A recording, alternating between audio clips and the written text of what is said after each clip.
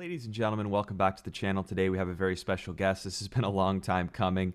I have Beniamin Mincu from the Elrond network, a project that I'm really fond of. And I just wanted to welcome you to the channel, man. Thanks for being here. Hey, really great to have this discussion and thanks for having me. Yeah, for sure. So I think the first thing makes sense is just to give everybody an introduction about you, your background, how you got into crypto, etc. Sure. So initially, I stumbled into Bitcoin sometime in 2013 and decided that this was one of the very fascinating ideas that was combining both technology and economics in a way that has not been done ever before. So I went deep down the rabbit hole, studied everything I could around the subject, discovered both the longer term implications of the technology, and then immediately after that, some interesting limitations. I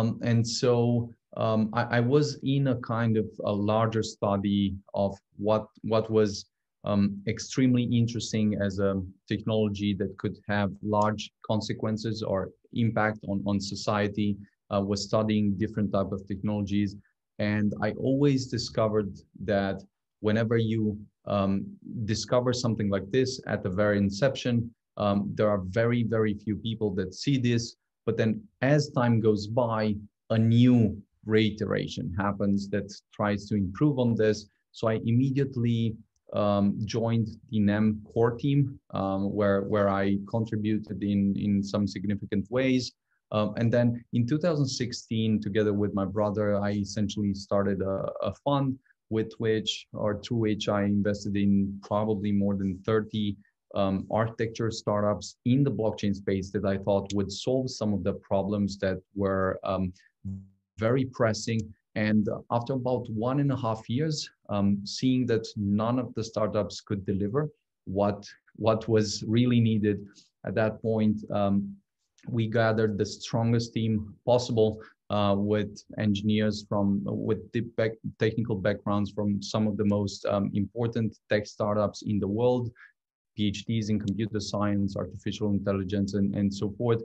And with them, started to work on Elrond, on a kind of breakthrough solution that would solve the fundamental performance problem in a way where it would be very analogous to the transition from dial-up to broadband that we've seen in the early internet days.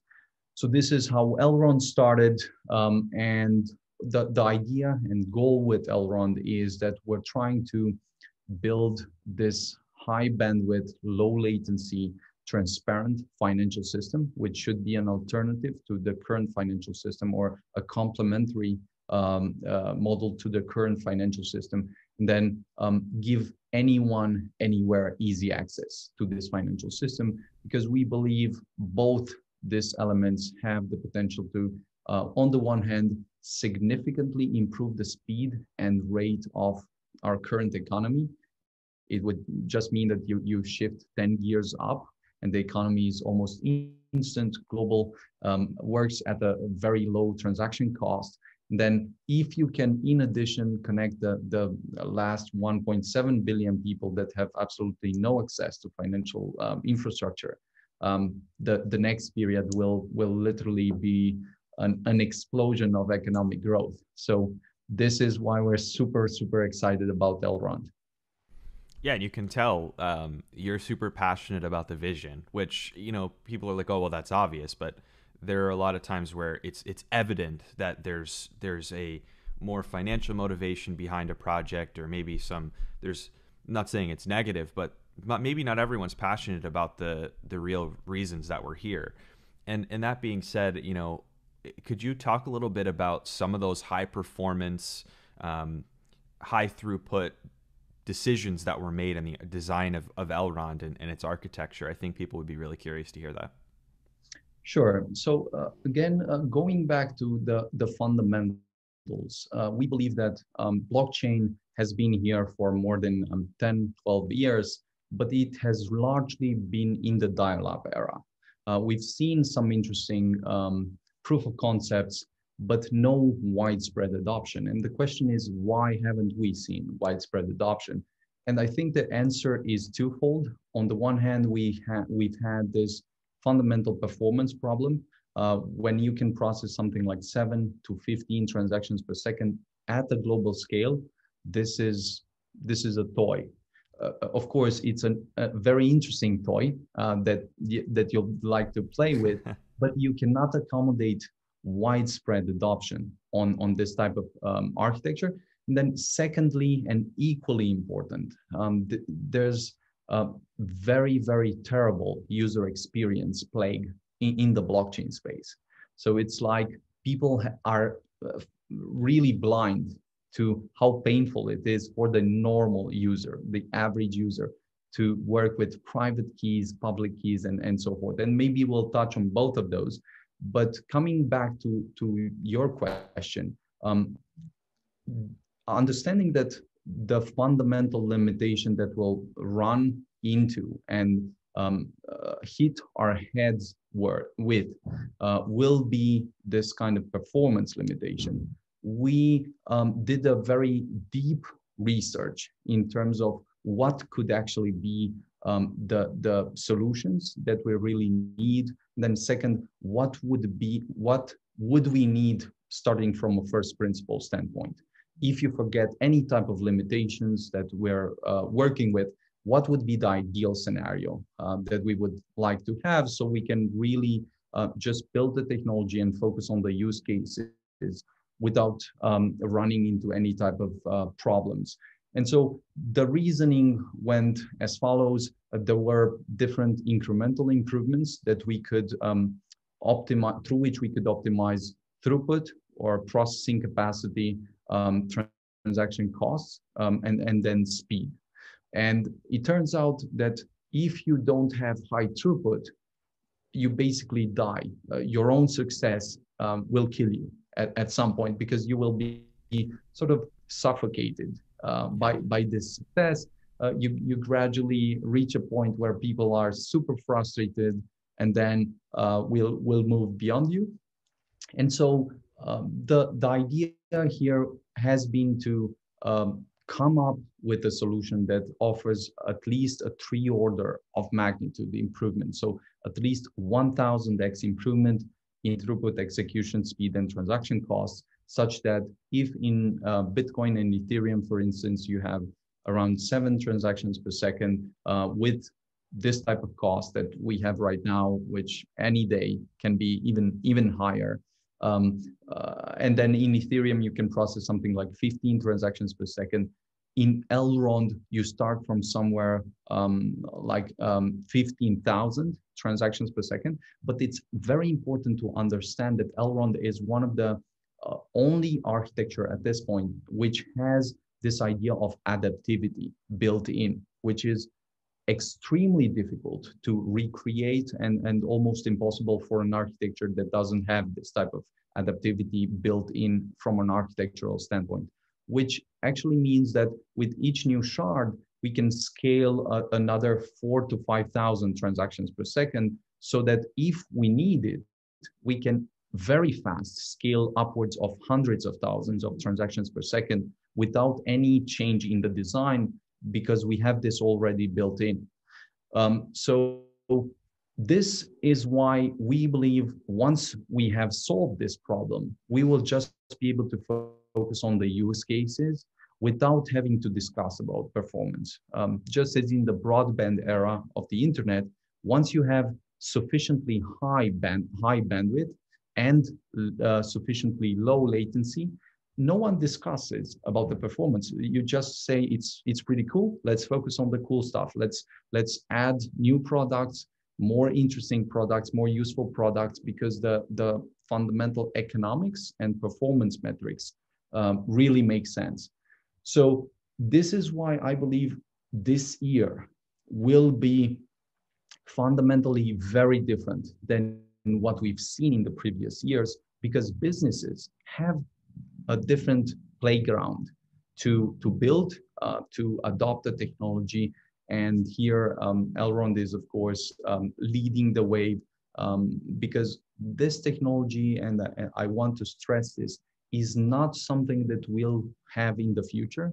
It's live now. Of course, there are many other architectures that are promising something, and even Ethereum, historically speaking, has been 3 years in the future, has been having this kind of launch of ETH 2.0. Now, of course, I believe both Bitcoin and Ethereum have their merits. They brought significant contributions, and this is not a discussion between us and them. Rather, we're seeing Elrond as a complementary set within this ecosystem that will try to enable a great adoption wave. So this is the overview and the rationale for the performance improvement. Then if you want, we can dive into some more elements, but the key elements are adaptivity. So adaptive state sharding means that you can parallelize transaction processing, divide the network into smaller shards so that each shard can process transaction in parallel rather than in a serialized manner. And then the second element is secure proof of stake, where you have proof of stake as opposed to proof of work as a consensus mechanism. And then you have very rapid transaction processing and high security due to random sampling of the consensus group. So happy to dive more into that, and then if you want, and then maybe also touch on the UX standpoint and why I believe this may be an even larger problem with a larger opportunity if it's solved right. Yeah, I totally agree with you. I think that the one thing in particular that you said I think is particularly important for people to understand, and that is that you built this out based on first principles, an analysis of the very base level problems, and then re-architected something new based off the lessons learned from Ethereum, on the lessons learned from Bitcoin, and built something that has at the fundamental layer the ability to do what it is that you imagined would solve the problems. And I think that when people ask, like, okay, why is this protocol taking so long to build? Why is the team not able to deliver on this deadline that they said they're going to deliver on? It's because it's better to do these things in a way that has long-term architectural foundations than to just put something out there and then realize you made a mistake. And I think the first principles approach applies also to UX. And I am also a user of the new Maiar mobile wallet, the application that was launched, I guess now well over a month ago, maybe more. I am a huge fan of it. I would love for you to talk about the UX approach that you've taken at Elrond as well. Sure. Again, the idea here was that understanding, trying to reason what would be the most fundamental obstacle for widespread adoption, and looking very closely at the current state, it was clear to us that if we would not have a UX that is at least comparable to what we have in the normal Web 2 space, then we would basically not be able to move forward. And then looking at both the early internet days and the current space, we basically understood that if it were not for the browser, we would not be here. Because the browser, you see, fundamentally simplified everything for the end user. It allowed them to just browse the web, just surf everything, although they might not understand the different complexities, protocols, and so forth that were used there. It was at the end of the day not necessary for them to be able to use the internet. And so I believe that currently the largest elephant in the room is the fact that we're only focusing on this very narrow group of people that we currently have in the space, which is about 100 million users. But the really large and obvious fact should be that we have almost 8 billion people in the world.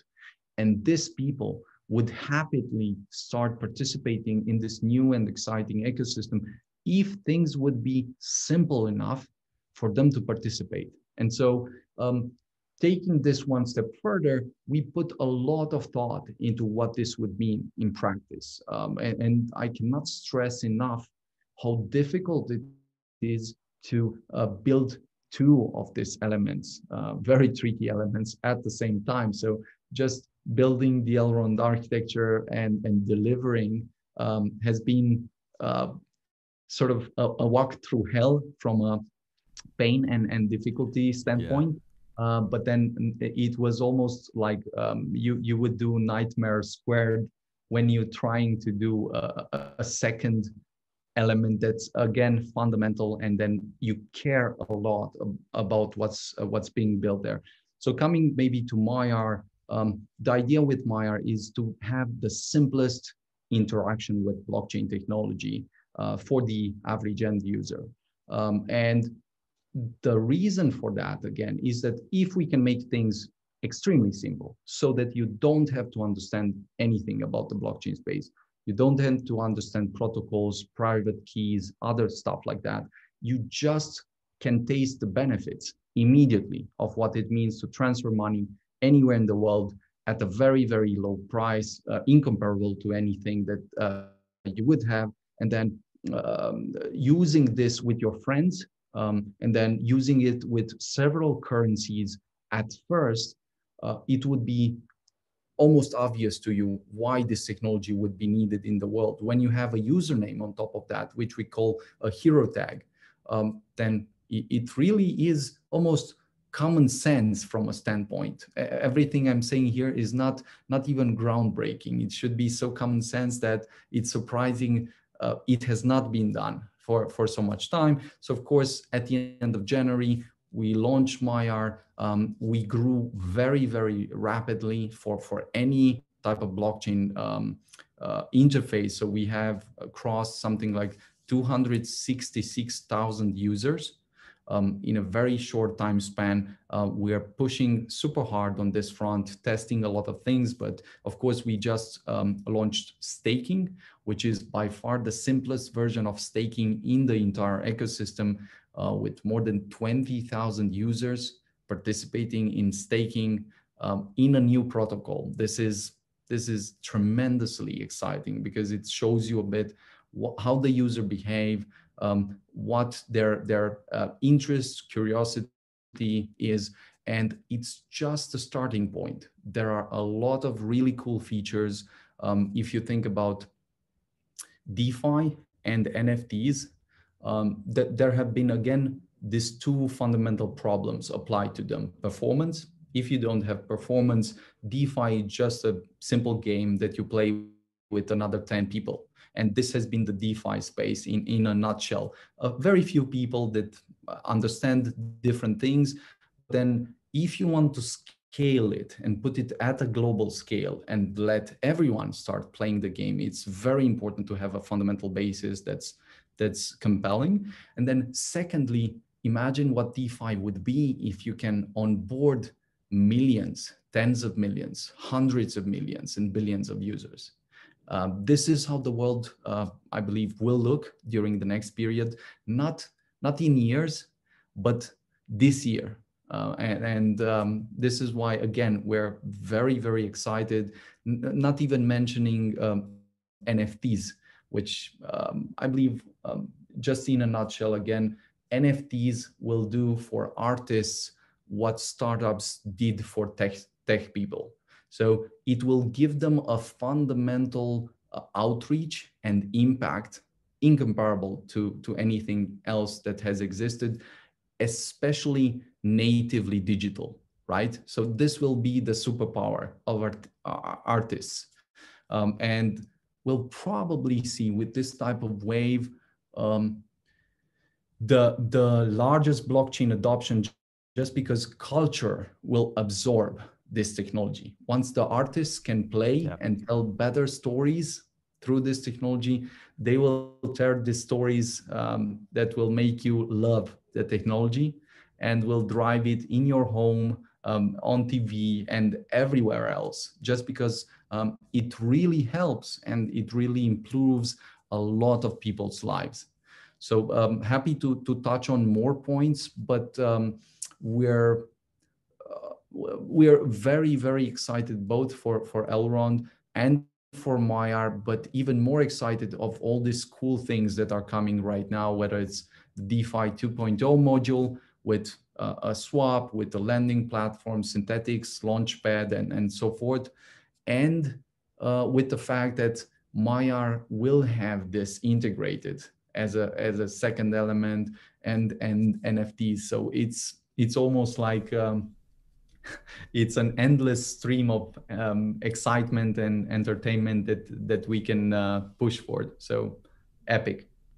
Epic indeed. Yeah, and I mean, if you look at it, it's like embracing the idea of composability in across all the different pieces of the Elrond ecosystem. It's, you know, when you implement DeFi on the Elrond network, you can enable users to utilize those DeFi protocols easily from Maiar, and then those new users drive more resources to create better DeFi decentralized applications, and that, you know, that I think is a difficult balance to strike, but that's why I've been, an admirer of Elrond for a while now, and it's definitely good to hear about the vision. But as we, sort of come to a natural conclusion, I would love to hear from you, maybe like what to expect from Elrond in terms of developments in the balance of 2021. Like where do you see the path going, other than what we already discussed about adoption?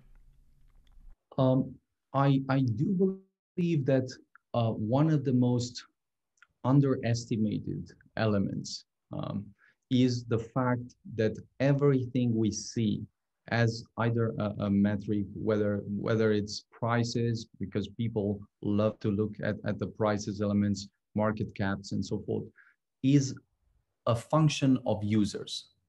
So the question should always be, is there a new category of users, a new community of users, a new group of users that we can onboard? Because if we can do that, I believe we will see a growth, a speed of growth that will be unparalleled to anything we've experienced. And granted that in the blockchain space, things have been fundamentally different to anything people have experienced in the normal and traditional economy and business sectors. Even for the tech sector, it's very different. The blockchain space is running at a different speed, and there are even some larger opportunities, I would say. But the next period, I believe, will focus on these two elements, building some of the Googles and Facebooks and Amazons on top of a blockchain technology that goes beyond the initial hype. So we see a lot of use cases that are cool, interesting, and so forth. But I would love to see someone that's as passionate and willing to go through the hell of building something extremely ambitious that can challenge Facebook, that can challenge Google, that can challenge Amazon, or invent new categories that we've not even seen yet. So this is one of the themes. The next Amazons and Googles are perhaps one smart contract away, and contributing, enabling this will be extremely rewarding and extremely exciting. And then the second element is the obvious thing: will very likely see software eating finance for the first time, but in a way where things are natively digital, because we always had this transition from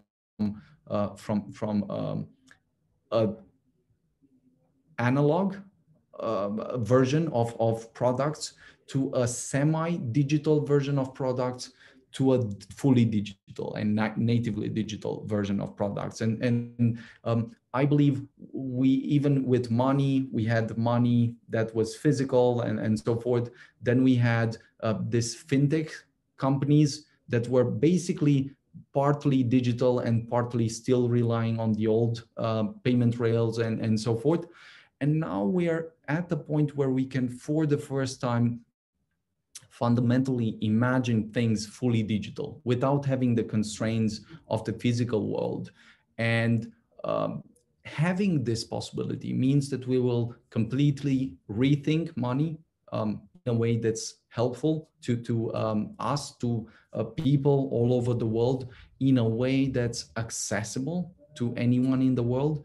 And whether we believe, whether we're discussing like something like a unit of account, a medium of exchange, a store of value, or a debt instrument, all of this are fundamentally rethought and reimagined within this new space. And I'm already excited about this theme that we coined, the autonomous banking era. The way that we see the financial space work is essentially a set of microservices that allow you to transfer, exchange, lend, create any kind of synthetics and so forth, or launch any type of startups, projects, and so forth. Also interoperate with all this kind of new layers that come out.